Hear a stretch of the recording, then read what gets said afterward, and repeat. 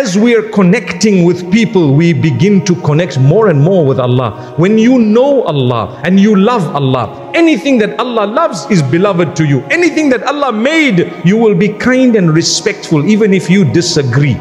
Why do I say disagree? Sometimes we hate certain things. What do we hate? We hate sins, we hate kufr, those who perhaps blaspheme against Allah and His Messenger. We hate the deed. As for the person, there are stages.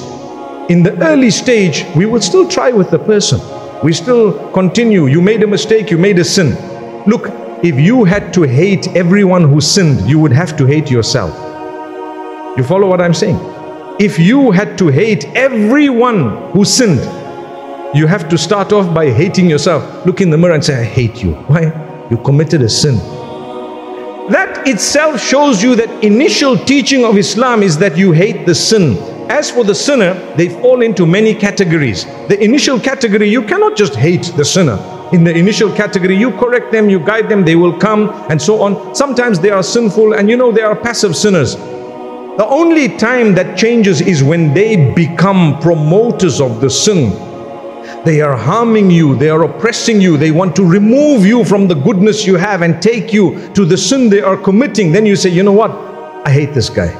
Subhanallah. It's a bit heavy, it's a bit strong, but that is the final, utmost level. I'm going to stay away, but I still pray for them. And I will still continue to have hope for them.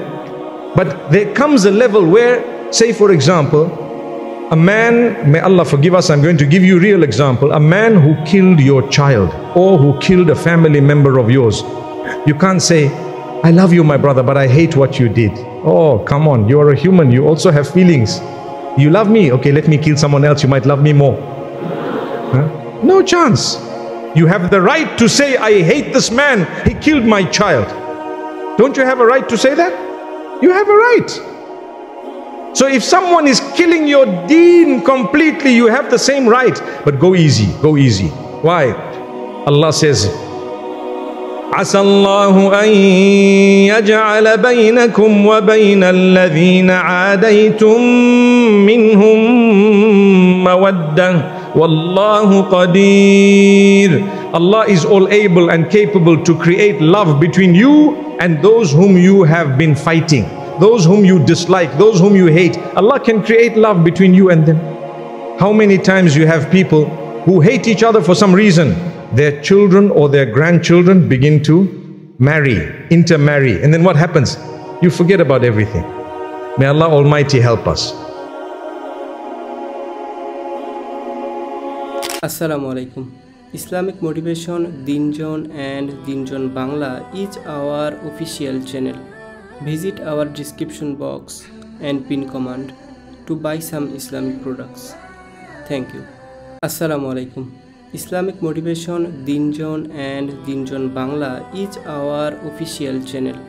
Visit our description box and pin command to buy some Islamic products.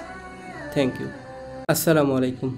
Islamic Motivation Dinjon and Dinjon Bangla is our official channel. Visit our description box and pin command to buy some Islamic products. Thank you. Assalamu alaikum. Islamic Motivation Dinjon and Dinjon Bangla is our official channel.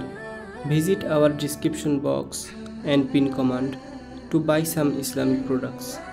Thank you.